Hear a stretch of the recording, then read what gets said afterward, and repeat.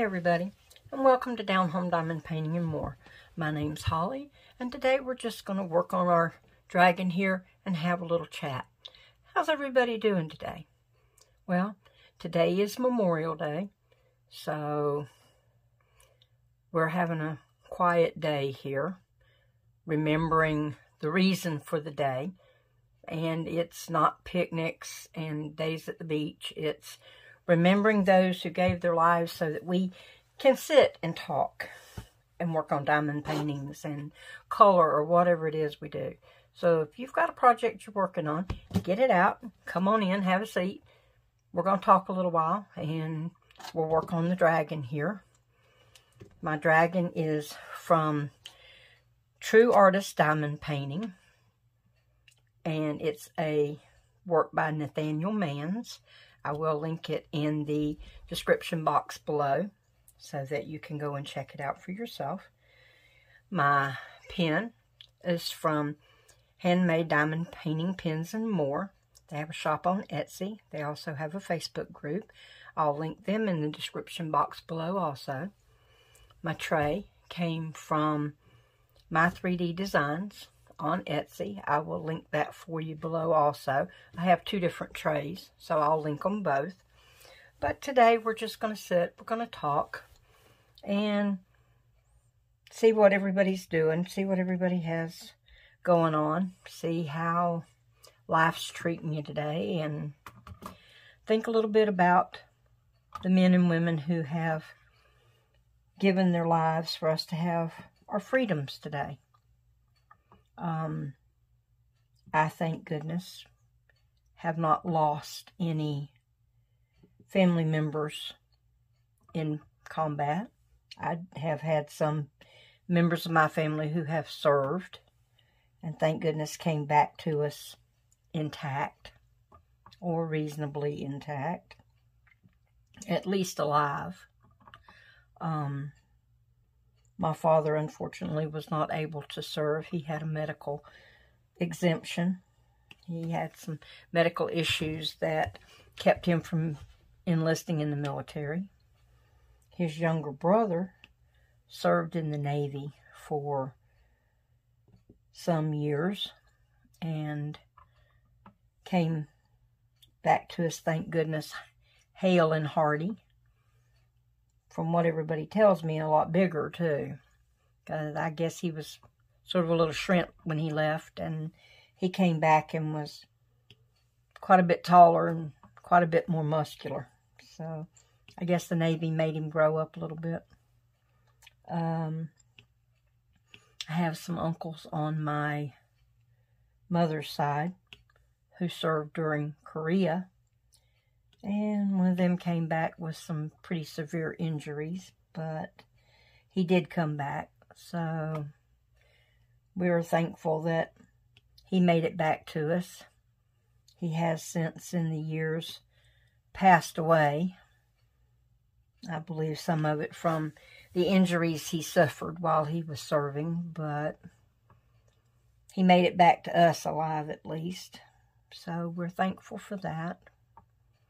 I have a couple of cousins who have served. I think pretty much everybody in the family, with the exception of maybe my uncle on my mother's side, served in the Navy. I don't know what the fascination with the Navy was. That just happened to be where we ended up, I think.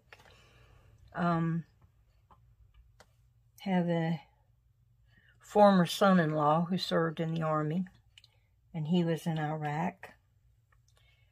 And came very close a few times to not coming back to us. But thankfully, through the grace of God and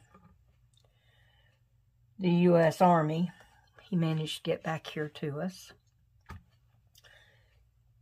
He's a proud veteran. He's no longer in the military. He had some medical issues and was discharged from them, but none of them, thank goodness, were war injuries. They were injuries that he sustained while being stateside and stationed, so he's made it okay.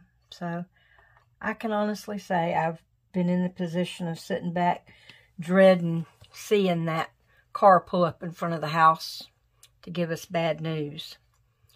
And I, through the grace of God or whoever you believe in, never got that visit. My daughter never got that visit while she was married to him, thank goodness. But we dreaded it. We kind of expected it.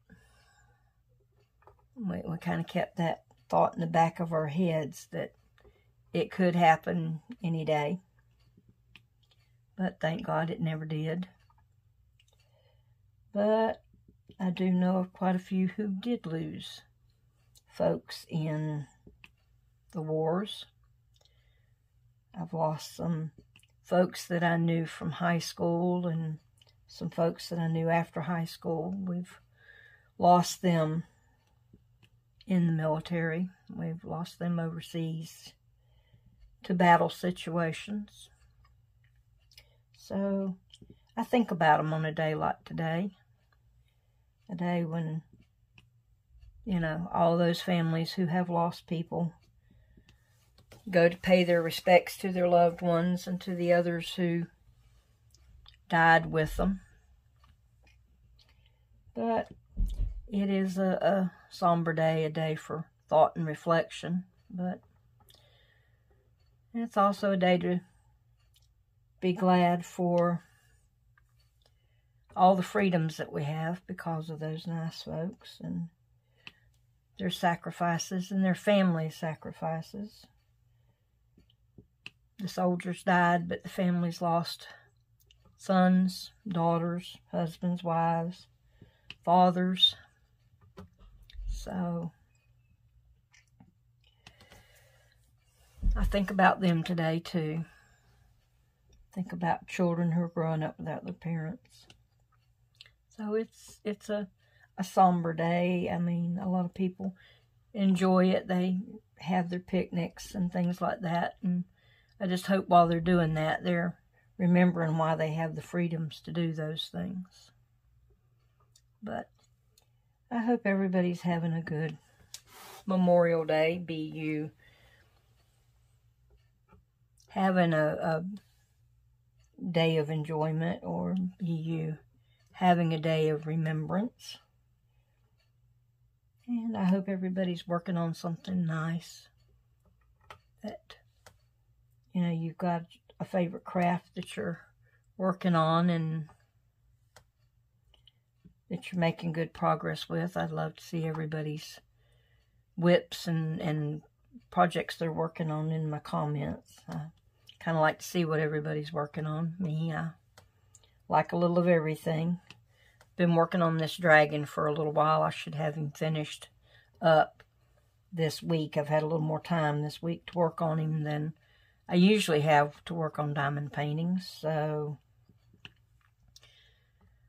I'll be pretty close to finished with him. I just have a little strip across the top of his head here. Some special drills I'm putting in. This one didn't come with special drills, but I couldn't leave him, you know, just plain. I'm one of those kind can't leave a good thing alone. I got to make it better. So I've dressed him up a little bit, and I'll show all of you that when I get all finished with him so you can see how he looks in the end. We've had some ups and downs this week. My granddaughter's husband ended up having to have oral surgery. He had a tooth that went bad and he was going to have it pulled, and well, they couldn't pull it. It ended up having to be cut out. So he had oral surgery. He's recovering okay from it. I mean, it was, the tooth, I guess, was in pretty bad shape. He was in quite a bit of pain. So he switched the pain of the toothache for the pain of the surgical recovery. And apparently it had some pretty bad things going on with it. So he's got a few days of recovery to get to doing better with that, some antibiotics and things, but he's on the mend. So that kind of ended the drama for the week. Once again, this week I've been hanging out with the toddler, and once again she's been showing me that I'm not as young as I used to be. And well, today's the day for me to know that, because today's my birthday, and I've never been one for hiding how old I am. I worked a long time to get this old. So today is my 65th birthday. So I made it to that golden age.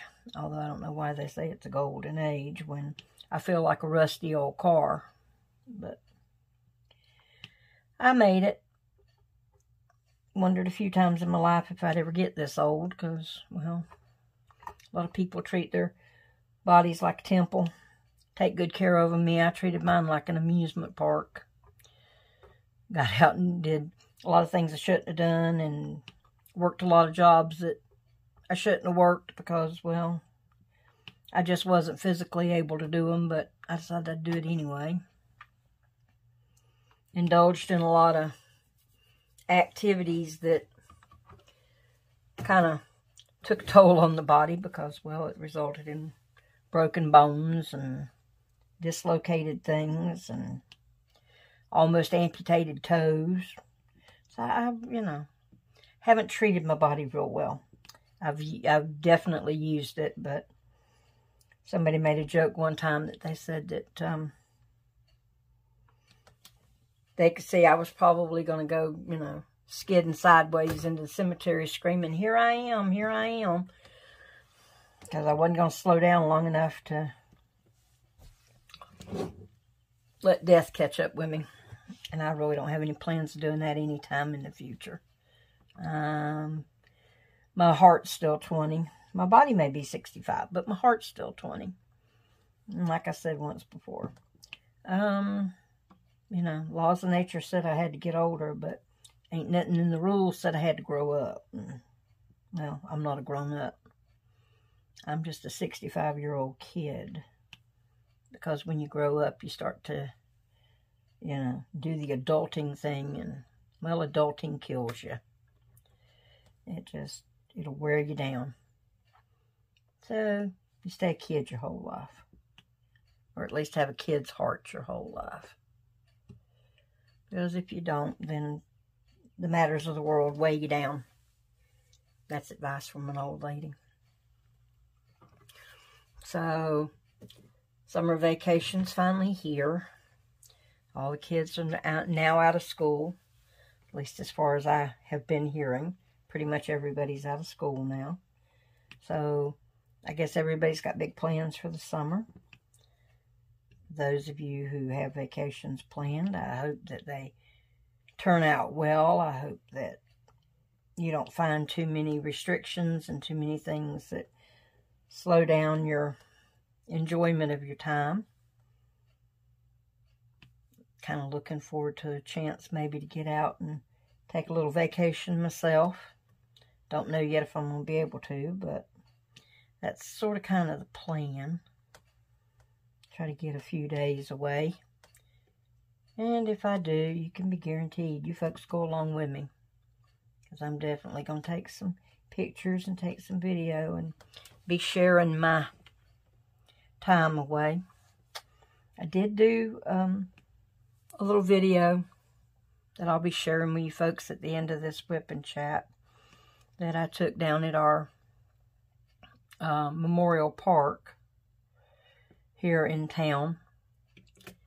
So, you stick around to the end for me, and I'll show you how our little town honors our war veterans. I only have one puppy dog companion today, so he's being rather quiet. He's not fussing and fighting because his brother's gone. So he can lay down and be quiet. Act like he's got a little bit of good sense. Which, well, I don't think he does, but today he's acting like he does. He's quite the rounder. He was born on Christmas Eve, so he's still a baby. He's not too old. So he wears me out too, as he definitely wants to go ripping around the yard, and we don't have a fenced yard yet, so have to keep an eye on him. But he's like any other crazy puppy. He runs around the yard, picks up sticks, runs all over the yard with them, roots around, chases birds, silly things like that.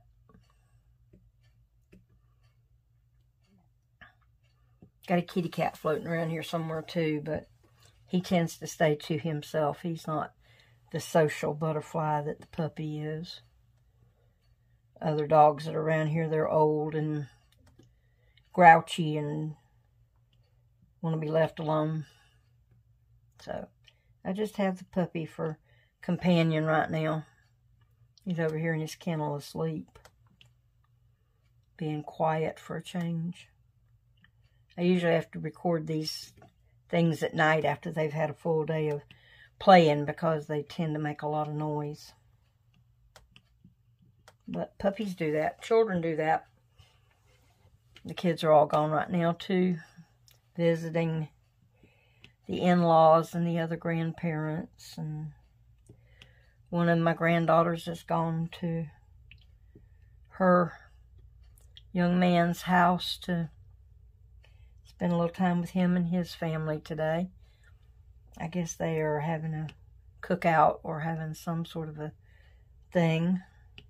My daughter had to work last night, so right now she's sleeping, preparing to take a big test tomorrow to see if she can get her certification and everything as a CNA. That way she can be ready to take the next step on in her educational journey.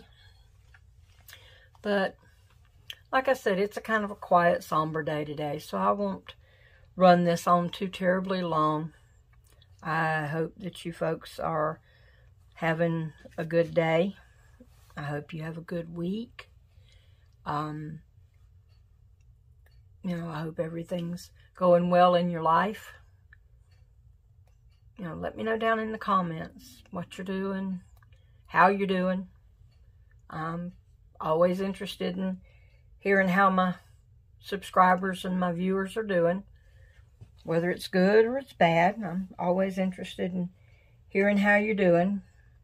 That way, if I can offer some words of encouragement or offer a little advice or just be somebody that listens when you rant and rave, that's fine. I can do that for you. But we're going to go for now. And like I said, I'll include the video on the end of this so you can see our Veterans Memorial Park. And I will talk to all you folks later. Y'all come on back. We'll talk some more next time. Hi everybody. I'm ending my video today on Memorial Day with a little tour of the park that our town has dedicated to our war veterans. This is the plaque honoring our Revolutionary War veterans. And we have flags that cover all branches of the military, including our MIA, the ones who never came home.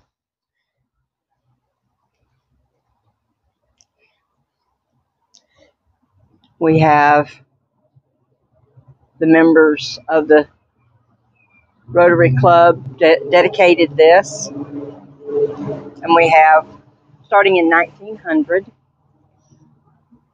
we have the Korean War, World War I. And thank goodness there's only one plaque for World War I. I think we have one other little small one, but not as many as some of the others. This is World War II. And as you can see, we have a lot of plaques for World War II. This county and this area lost a lot of young men in World War II.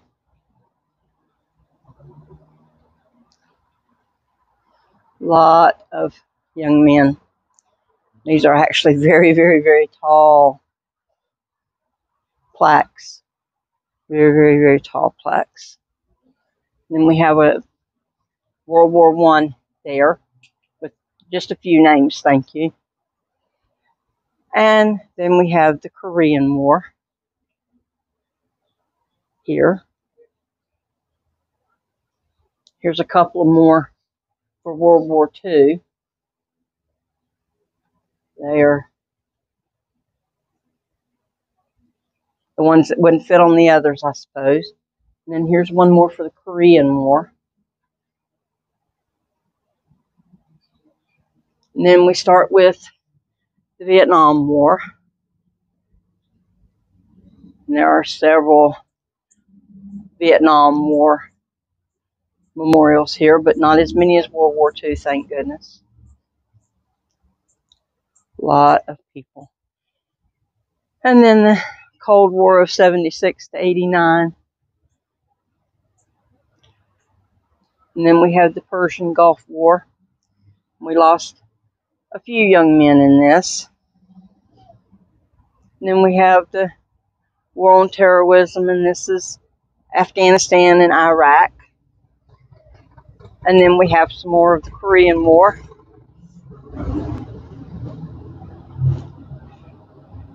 Then we have some more from the Vietnam War. And I honestly believe the way that they honor young men here is even after they get to be old men and pass, if they have served, they get put on these walls here too. And here's one more for the Vietnam War. So our little town, we honor our veterans with different plaques and different appreciation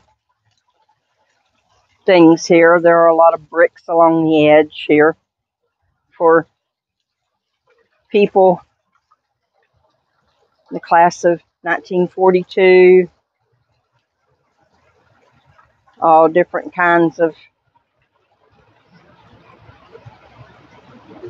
some World War II, some recently. So we remember our honored. And I think for today we'll close our video with my wish for you, as always. May the warm sun shine warm on your face. May the rain fall soft on your garden. May love find you always. Y'all come on back next time and we'll talk again. Bye, y'all.